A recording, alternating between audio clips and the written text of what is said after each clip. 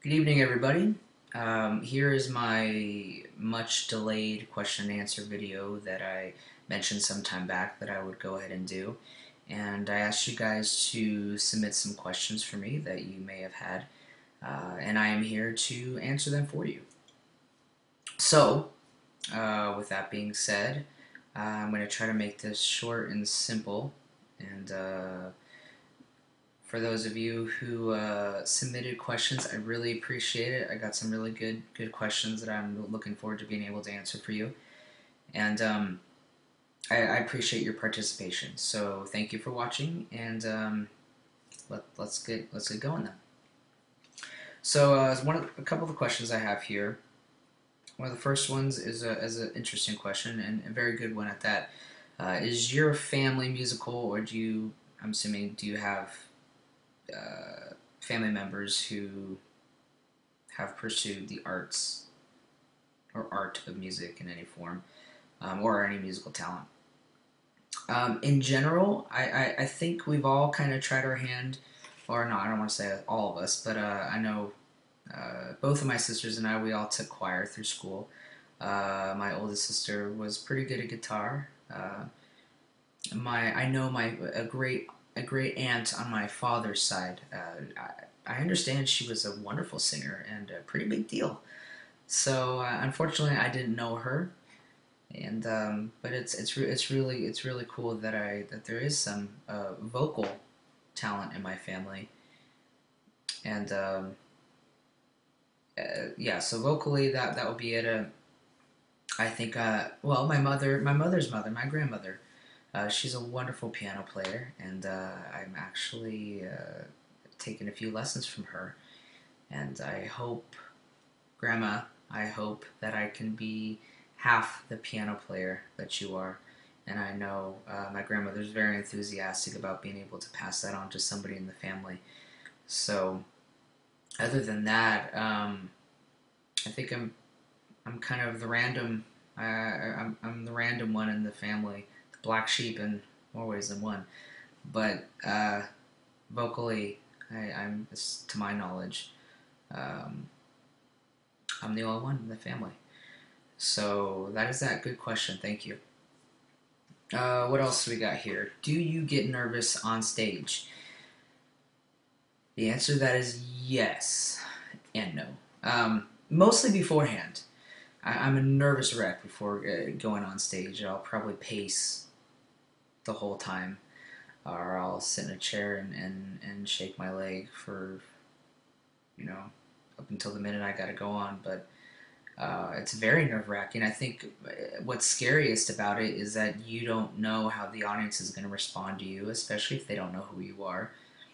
Um, that's the scariest thing about it. So that really, gets your nerves working, and obviously I want to be perceived well. I want people to like me. I want people to like my performance. I don't want to screw up. Uh, so yeah, it's very nerve wracking. I don't anticipate that ever going away. So um, I don't drink before I go on stage. That's a rule. That wouldn't be wise for a multitude of reasons. So it's not like I can have a nice cocktail before I go on stage. Um, so yes, I get very nervous. But I would say after the first 20 or 30 seconds, once I kind of get a feel for what I'm working with and the audience, um, it starts to dissipate and go away, and I start to kind of get much more comfortable and more interactive with the audience. So, and I'm still learning, and becoming comfortable up there, and that's going to take some time. So it's all a growing experience, and I'm almost positive I will always probably freak out before going on stage, but I will say I have gotten much better with it. I don't panic as much as I used to. So great question. What else we got here? What was your inspiration for your EP for the album? Um, at the time that I wrote it, which was approximately about, I don't know, maybe a year ago. Yeah, whatever I was dealing with emotionally at the time, coming out of a relationship, there were a lot of well, obviously a lot of things that contributed to my writing for the album, and I'm sure it's apparent and obvious. Uh, but that's just what I was dealing with at the time, and it was a good thing because it allowed me to be very creative, and it allowed me to put that down in a song on paper, and you know, and I think a lot of people can relate to it when they do listen to it, which I hope they do, or you do. But it was a very personal project and a very personal album, and but I'm very proud of it.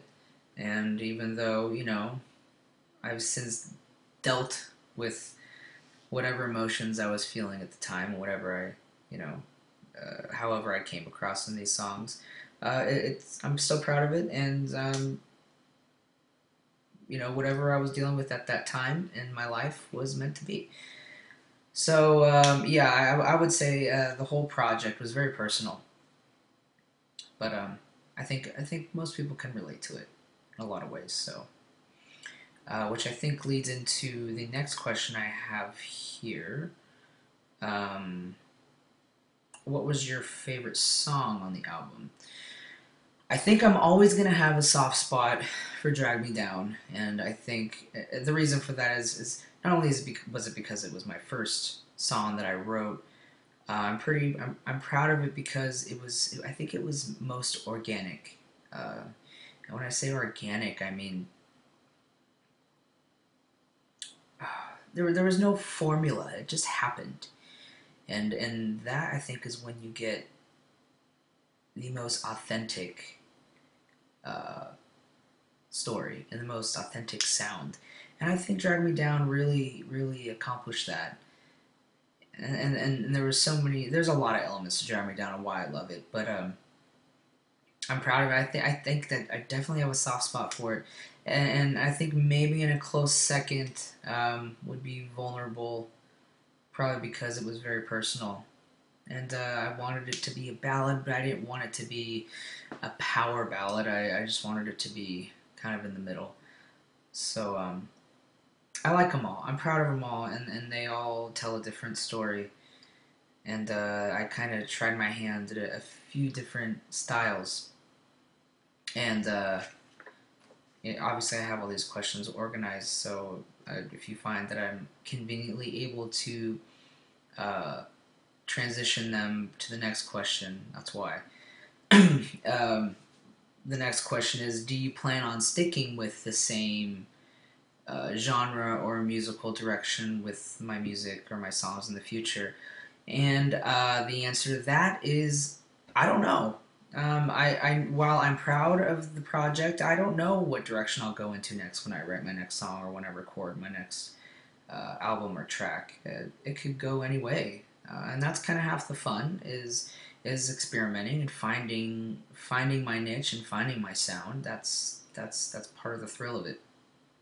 So who knows? Maybe you might get a country song out of me or something. No, I'm just kidding. I'm from Orange County. I'm not a country singer, but you never know. I'm really open to exploring diverse sounds and you know who knows. I'm looking forward to exploring all options and that's yeah. So good question. Thank you. Um, Future plans. What are my future plans? Right now, it's about getting out there, getting my name out there. I think this is the year for Cris August. There's going to be, you'll be seeing more of me around, whether it be in articles or media. Um, my name's going to get out there, and you will see me. So, I'm just going to keep the momentum going. I really want to promote Drag Me Down, the project and the album, and I really want people to. I want to get some feedback on what people think about it and kind of build from there. So like I said, right now it's just about exposure and getting my name out there. I want people to know who I am and to get a feel for me and and what I'm about. So um, as of right now, today, that's what I'm doing. We'll be doing probably some gigs in the year. Uh, we'll just take it one day at a time and see where that takes me. And I left this question for last. saving the best for last. And uh, embarrassingly, well, not embarrassingly, but I'm gonna blush when I answer the question. But uh, the question is, do you have a girlfriend? And the answer to that is no. And no, I don't. And I'm okay with that right now. You know, having a girlfriend entails, well, requires time, commitment, and energy. And of course, I'm willing to provide all of that, but I just want to make sure it's the right situation for me. And I want to be smart about it going into it. And, you know, so as I stand currently right now, no.